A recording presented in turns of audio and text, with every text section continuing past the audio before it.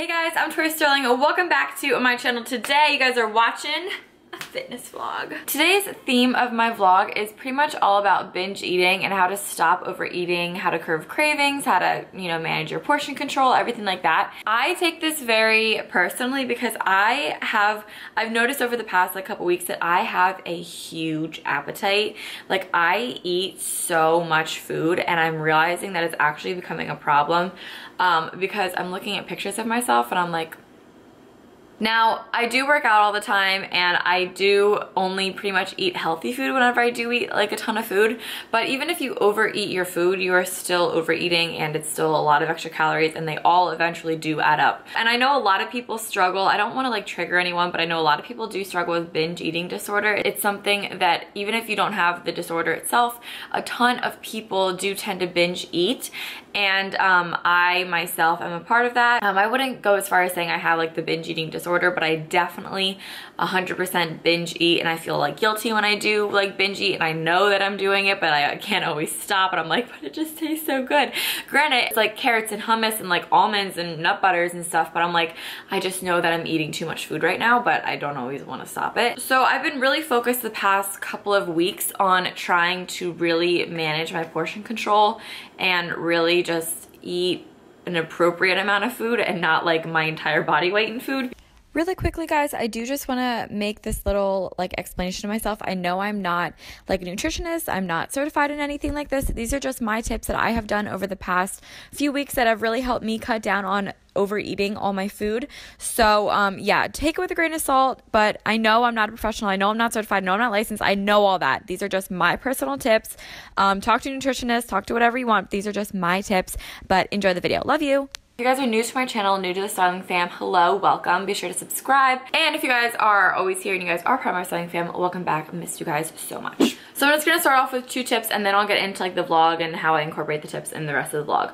So my first tip is to look at food as fuel. You don't always need to look at food as a reward or an indulgent or something that you're craving or just even something that tastes good.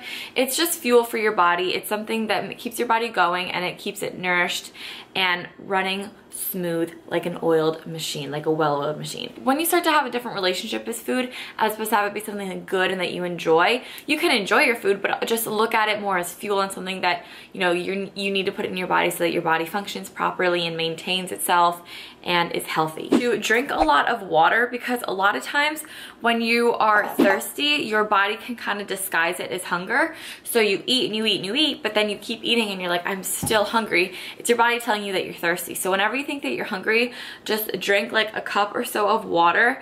And if you're still hungry after that, go ahead, make yourself some food. But a lot of times your body can mistake thirst for hunger. So yeah, I am going to drink this water and then I'm gonna go make my breakfast, which brings me to my next tip, which is to make sure that you guys are eating.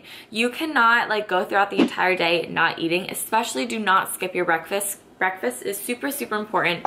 When you do skip breakfast, either it can go 2 ways. You can be super, super hungry at lunch and eat a huge lunch way too big, or you could not be hungry until 4 o'clock or dinner time and then you just binge all night. So do not forget, either way you're gonna binge and either way you're gonna overeat. So do not forget breakfast. You guys need to have 3 balanced meals and 1 to 2 snacks a day. It is so important to eat and to put your body on a regular schedule. So get used to eating breakfast at 8 a.m. and then lunch at 12:30 and having a snack at 3 o'clock and then dinner at 6:30 or 7 and have a morning snack at 10. It's so important to just get your body on a routine, on a cycle, and on a schedule. Make sure you guys are eating. With that being said, I'm gonna go make my breakfast. I'll show you guys what I'm gonna eat. So for breakfast, I've been doing a bowl of fruit, and I've been loving doing fruit for my breakfast. I used to do this all the time in high school, and it just really starts my morning off on the right foot, and I just feel super, I don't know, just fresh and a really good start to the day, and it's a good amount of carbohydrates. So this is what your bowl should look like. I use bananas, apples, strawberries, and blueberries, and then I throw in a little bit of agave just because I like mine extra sweet. You totally don't have to do this. You honestly probably shouldn't do it, but whatever, I do it anyway. And then this is cashew vanilla bean cookie butter. I am obsessed with this. You literally see me eat it so many times in this vlog. I'm obsessed. All that it is cashews, vanilla bean extract, and sea salt, and that is it. I'm so obsessed with it. So I put that all over my fruit. I really get a good layering on there, getting my extra calories. You totally don't have to do this either. In high school, I would never like put peanut butter on top of my fruit either. I also like a little bit of cinnamon all up on there. I think it tastes really, really good, and then you just eat it up. It's a little bit later and I am ready for my morning snack. I ate that bowl at about like 7:15, 7:30ish, and now it's 9:22, so I'm gonna have a little snack. Normally I love getting carbs and a lot of my fats in the morning so that they have time to like digest throughout the day, so that tonight when I'm like going to bed or something, I don't have like heavy carbs in my stomach. It's been pretty much digested and it's been giving me energy all day, and then at night it's like time to wind down and stuff. So that also brings me to my next point. Eat enough carbs throughout the day, or at night you are going to absolutely binge the heck out on carbs. You need to give your body energy, you need to give your body sugar, and you need to give your body fuel. And when your body gets carbs and it gets sugar, it gets happy and it's like, yes, this is food, this is what we want, this is energy. So what it does, if you have a healthy amount of carbs, also remember there are two different types of carbs, I'll get into that in a second, but when your body has enough carbs, what it does is it stores it for energy and it just burns it throughout the day. So you need to make sure that you guys have enough carbs in your diet, that you are eating them. I recommend to, you know, start cutting back a little bit on the carbs around like 4 o'clock or so. Normally after lunch, it's pretty much when I say like, okay, like I'm kind of done with carbs for the day. Not like done with carbs. I mean, obviously I'll have like sweet potatoes for dinner or something like that, but like heavy carb fruits or oatmeals or anything like that, pretty much done like by lunchtime. So there are two types of carbs, as I said. There is simple carbs and there are complex carbs.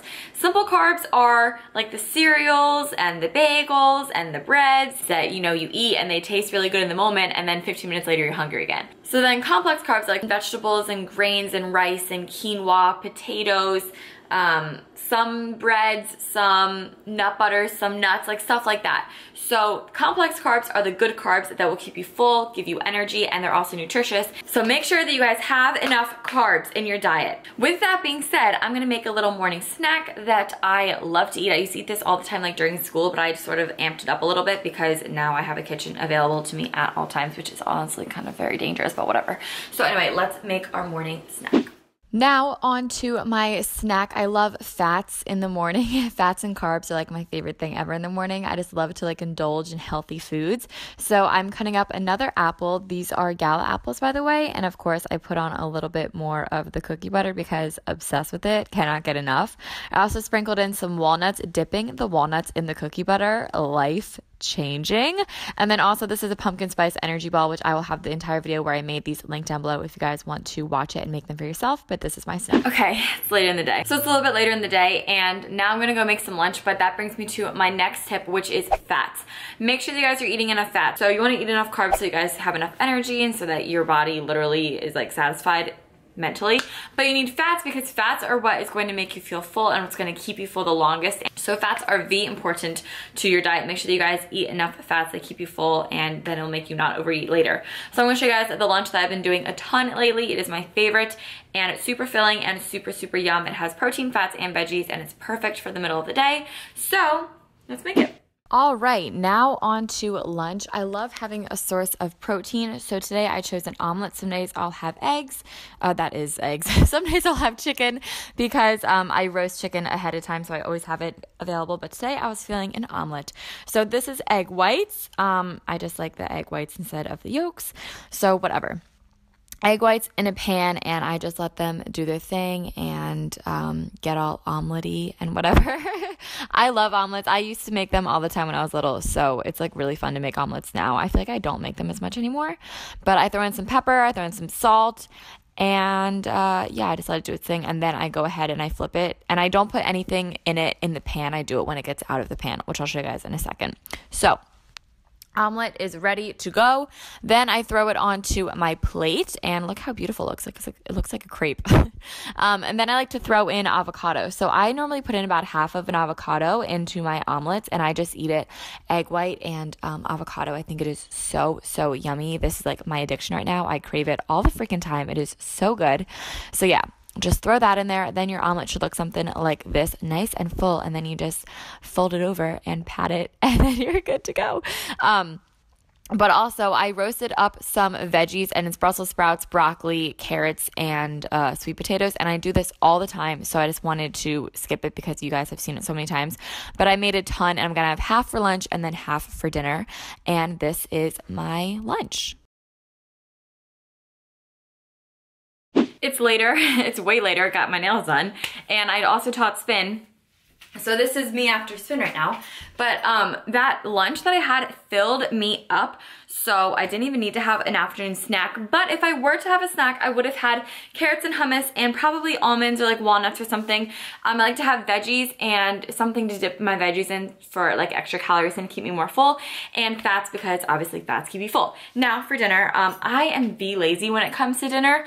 So sometimes I'll even make like another omelet, but I roasted chicken earlier this week, so that's what I'm gonna have. So the chicken that I roasted, I just did it in the oven for 350 and I did it for about 45 minutes or so, and I just seasoned it with, this looks really like gross, like when I just hold it up because it's like refrigerated. It's not like, it's like so refrigerated and like chilled right now. But anyway, this has garlic powder, paprika, Himalayan pink sea salt, and pepper, and just in the oven for 345. So I'm going to warm that up with some veggies, and that's just all I'm gonna have for dinner. For veggies, I'm just gonna have raw carrots and hummus and raw broccoli with it because I was supposed to have half of those veggies for lunch, but I ate all of them. So I'm gonna make this dinner, and then while I'm eating dinner, I'm gonna share my last few tips with you guys. I was way hungrier than I thought, so I was just like downing my dinner and like I wasn't even like breathing for air.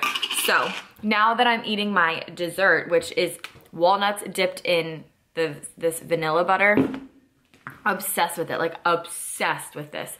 I can't get enough. So now let's talk about the last couple of tips that I have about binge eating. My first thing is when it comes to cravings, I know cravings are super hard to curb, but they can be curbed. One of my favorite ways is to literally drink apple cider vinegar. I'm not kidding. When you are craving something and you know that it's like unhealthy or it's like something you shouldn't be eating, drink apple cider vinegar, and I'm not kidding, your craving will go away. This is me whenever I drink apple cider vinegar. It's not even that bad. Do it for the health. Also, another thing is think about what you're craving. So like if you're craving carbs, opt for a sweet potato instead of like a bag of chips or something like that. Like replace what food group you are craving for something healthier if you have to indulge in that moment. This ties back into like bored eating and eating when you're bored, or like you're watching TV and you're just like mindlessly eating. Do something productive when you do that. Go on a walk, or I don't know, answer emails or do homework. Like do something productive. Do something productive to take your mind off of just like mindless bored eating, because that will seriously catch up to you. Next is to track your food. Now, I'm not saying you have to like count calories, hell no. Writing it down on your phone of like what you ate that day, in a notebook, wherever. Just having it written down so you can be held accountable for how much you're eating. And once you really see it like written out, how much you eat, you kind of realize like how much you eat in a day. And then you sort of think like, okay, maybe I shouldn't eat as much, or maybe you write down how you feel after you ate every food, so that when you're craving that food like tomorrow, you can look back in your food diary and you can be like, okay, well when I ate this granola, I felt good, but then I was hungry in 10 more minutes. So stuff like that. And my last tip is to figure out why you are binge eating or why you're overeating. Is it because you're stressed, you're anxious, are you depressed? Like what is it? A lot of people turn to food as an outlet, as a way of comfort or a way of feeling like secure again or whole again, or a way to distract them from how they're really feeling. Dig a little bit deeper to the root of the problem and find a new outlet to express that in. Maybe go to the gym or start reading or writing, or I don't know, like do something to kind of distract yourself, and don't always turn to food, because that can create problems, and that might be why you're watching this video. So yeah, those are my binge eating tips. I'm just gonna continue eating my dessert, and we'll finish this vlog off together. Alright guys, it is the next day and I am off to go teach a spin class, but I wanted to end this vlog. I hope you guys enjoyed my tips on how to stop binge eating, stop how to overeat, and also just a little bit of like what I eat in a day to keep me full and to keep me from not overeating all day. So yeah, I hope that was helpful. If you guys want me to do any other tips like this, let me know in the comments down below and I can definitely arrange that to happen. So yeah, I'm off to teach. I hope you guys all enjoyed, and I'll talk to you guys all in my next fitness vlog. Bye!